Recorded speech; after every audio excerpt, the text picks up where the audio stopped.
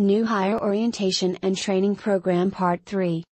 The Trainer's Guide, the Learner's Workbook and the Sequence of Training. The components of the orientation program have been designed to be user-friendly. There is a separate trainer's booklet provided for each key area of training. These should be pre-assigned to experienced staff and coordinated on the agenda. The new associate will have a mirror of each trainer's guide, referred to as the learner's workbook. The associate will fill in the workbook and complete the exercises as their learning progresses. The trainer will be instructed to explain or discuss, the learner will be instructed to ask.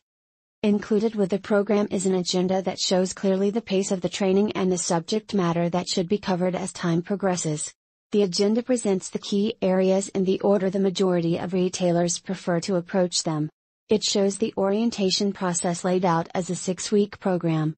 Follow the program consistently to make sure you address and achieve the objectives for each area. In each section of the program you will find a list of learning objectives, statements that describe what your new associate should learn, understand or be capable of performing at the conclusion of the section training.